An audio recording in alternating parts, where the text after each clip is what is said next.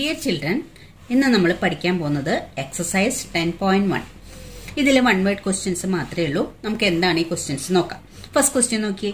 How many tangents can a circle have? ഒരു സർക്കിളിന് എത്ര ടാൻജൻസ് ഉണ്ട് എന്നാണ് ക്വസ്റ്റ്യൻ. അപ്പോൾ നമ്മൾ എങ്ങനെയാണ് ഇപ്പോൾ ഒരു സർക്കിൾ വരച്ചു. നമ്മൾ കഴിഞ്ഞ ദിവസം പഠിച്ചത് എന്താണ്? അതിൽ 1 പോയിന്റ് സർക്കിൾ എന്ന് പറയുന്നത് ഇൻഫിനിറ്റ്ലി മെനി പോയിന്റ്സ്, ഒരു ഫിക്സഡ് പോയിന്റിൽ നിന്ന് ഫിക്സഡ് ഡിസ്റ്റൻസിലുള്ള ഒത്തിരി പോയിന്റുകളുടെ കളക്ഷനാണ് സർക്കിൾ. അപ്പോൾ ഈ സർക്കിൾ എന്ന് പറഞ്ഞാൽ ഒത്തിരി പോയിന്റുകളുടെ കളക്ഷനാണ്. അപ്പം അതിലത്തെ ഒരു പോയിന്റിൽ നമുക്ക് ഒറ്റ ടാൻജന്റേ വരയ്ക്കാൻ പറ്റുള്ളൂ. 1 and only 1 ടാൻജന്റേ ഒരു പോയിന്റിൽ വരയ്ക്കാൻ പറ്റുള്ളൂ. പക്ഷെ അതുപോലുള്ള ഒത്തിരി പോയിന്റുകൾ ഉണ്ട് സർക്കിളിൽ. അപ്പം നമ്മളോട് ചോദിച്ചിട്ടുള്ളത് ഒരു പോയിന്റിൽ എത്ര ടാൻജന്റ് വരയ്ക്കാൻ പറ്റുന്നല്ല, ഒരു സർക്കിളിൽ എത്ര ടാൻജന്റ് വരയ്ക്കാൻ പറ്റുന്ന ചോദിച്ചിട്ടുള്ളത്. How many ടാൻജന്റ്സ് can A circle have? അപ്പൊ സർക്കിളിലുള്ള ഓരോ പോയിന്റിലും നമുക്ക് ഓരോ ടാൻജന്റ് വരയ്ക്കാം. അപ്പൊ സർക്കിളിൽ ഇൻഫിനിറ്റ്ലി മെനി പോയിന്റ് ഉണ്ട്. അപ്പോൾ ഇൻഫിനിറ്റ്ലി ടാൻജൻസ് വരയ്ക്കാം. അപ്പൊ ആൻസർ എന്താ എഴുതുക? Infinitely many.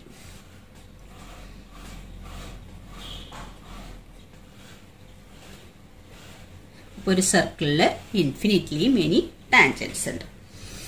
1 പോയിന്റ് എന്ന് ചോദിച്ചിട്ടുണ്ടെങ്കിൽ 1 ടാൻജന്റേ ഉള്ളൂ, അത് മറക്കരുത്. സർക്കിളിലെ ഒരു പോയിന്റിലാണെങ്കിൽ ഒരു ടാൻജന്റേ വരയ്ക്കാൻ പറ്റുള്ളൂ. ക്വസ്റ്റ്യൻ വായിച്ചിട്ട് വേണം ആൻസർ കൊടുക്കാൻ. ഇനി അടുത്തത് filling the blanks. Fill in the blanks എന്താണ്?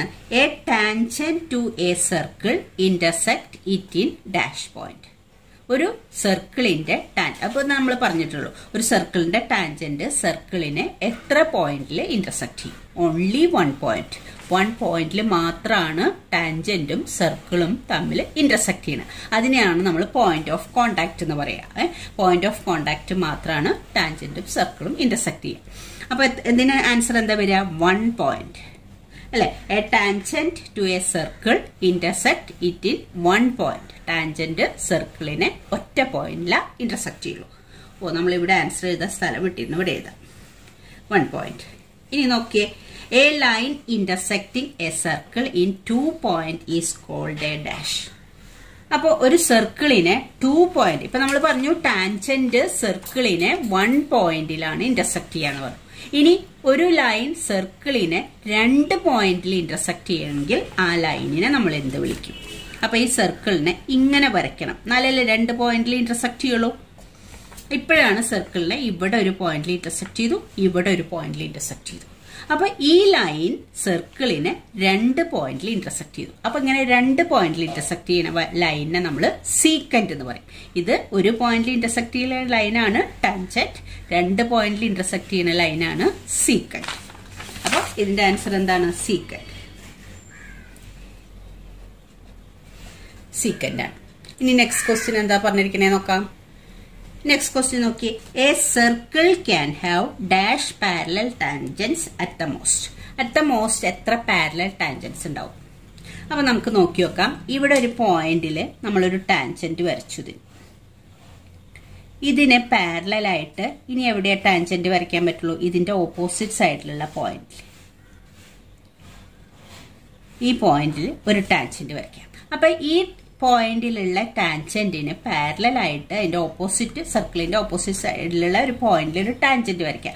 ഇനി വേറെ ഈ സർക്കിളിൽ ഏത് പോയിന്റ് എടുത്ത് നമ്മൾ ടാൻജന്റ് വരച്ചാലും ഈ ലൈനിൽ പാരലൽ ആയിരിക്കോ? ഇല്ല. ഈ ഒരു പോയിന്റിന് ജസ്റ്റ് ഓപ്പോസിറ്റുള്ള ആ പോയിന്റിൽ കൂടെ വരയ്ക്കുന്ന ടാൻജന്റ് മാത്രമേ പാരലൽ ആയിരിക്കൂ. അപ്പൊ നമ്മളിങ്ങനെ ചോദിച്ചാൽ എങ്ങനെ പറയാ? A circle can have 2 parallel ടാൻജന്റ്സ് at most. അപ്പൊ ഇതിന് 2 പാരലൽ ടാൻജന്റ്സ്. ഇനി വേറെ വരയ്ക്കുന്നത് ഇതിന് പാരലൽ ആയിരിക്കില്ല. മൂന്നാമതൊരു ഇതിന് പാരലൽ ടാൻജന്റ് ഇതിന് വരയ്ക്കാൻ പറ്റില്ല. നമ്മൾ ഏത് പോയിന്റ് എടുത്ത് വരച്ചാലും പാരലൽ ആയിരിക്കില്ല. അപ്പോൾ അറ്റ്മോസ്റ്റ് 2 പാരലൽ ടാൻജന്റ്സേ വരയ്ക്കാൻ പറ്റുള്ളൂ. മനസ്സിലായെന്ന് വിചാരിക്കുന്നു. വേറൊരു പോയിന്റ് സർക്കിളിൽ എടുത്ത് നമ്മൾ വരച്ചാൽ അത് ഇതിന് രണ്ടിനും പാരലൽ ആയ ഒരു ടാൻജന്റ് ആയിരിക്കില്ല. അപ്പൊ അറ്റ്മോസ്റ്റ് 2 പാരലൽ ടാൻജന്റ്സ്.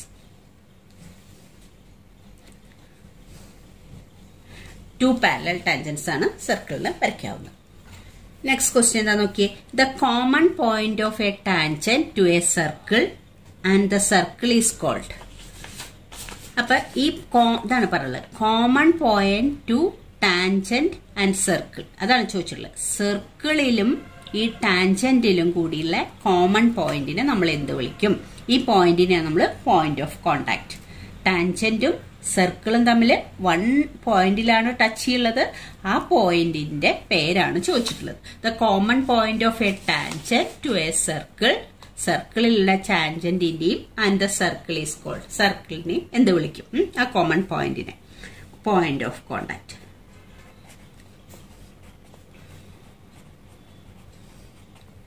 ആ കോമൺ പോയിന്റിനെ നമ്മൾ പോയിന്റ് ഓഫ് കോണ്ടാക്ട് എന്ന് വിളിക്കുന്നു. Next question. The tangent PQ at a point P of a circle of radius 5 cm.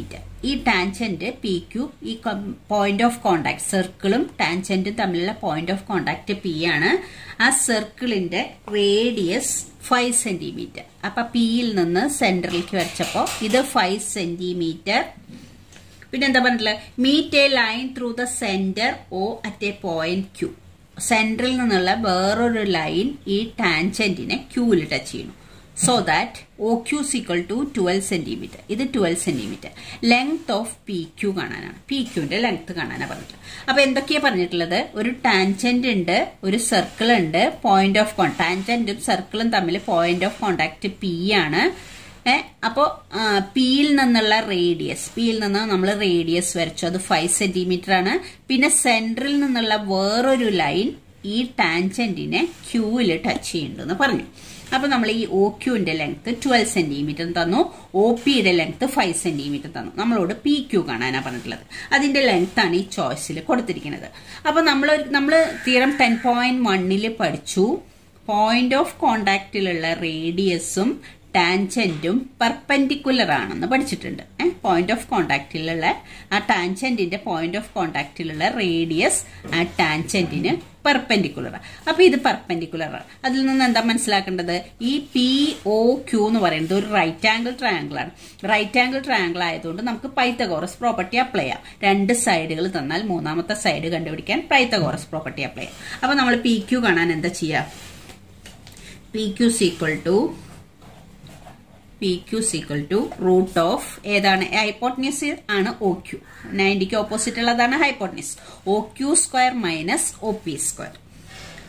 OQ square minus OP square ചെയ്താൽ റൂട്ട് കണ്ടാൽ നമുക്ക് PQ കിട്ടും. അപ്പൊ OQ എത്രയാണ്? OQ ഇവിടെ എത്രയാണ്? 12 സ്ക്വയർ മൈനസ് OP 5 സ്ക്വയർ.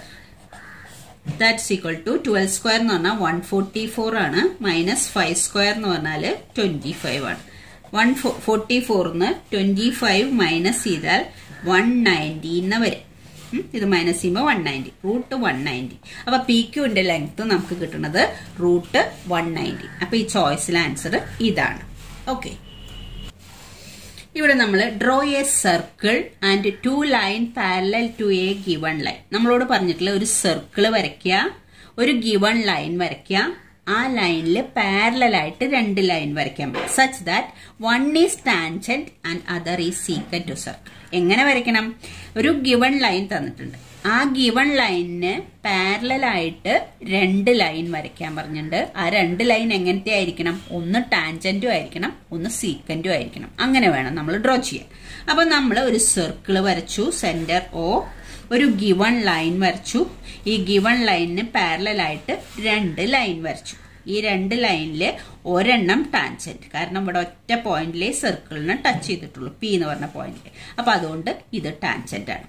ഇത് സീക്കന്റ് ആണ്, കാരണം സർക്കിളിനെ 2 ഡിഫറെന്റ് പോയിന്റിൽ ടച്ച് ചെയ്തിട്ടുണ്ട്.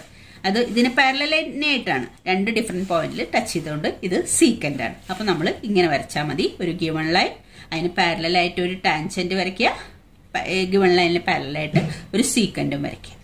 ഓക്കെ, അപ്പോൾ നമ്മുടെ ഈ എക്സസൈസിലെ ക്വസ്റ്റ്യൻസ് കഴിഞ്ഞു. ഓക്കെ ചിൽഡ്രൻ, അടുത്ത വീഡിയോയിൽ ചെയ്യാം. Thank you.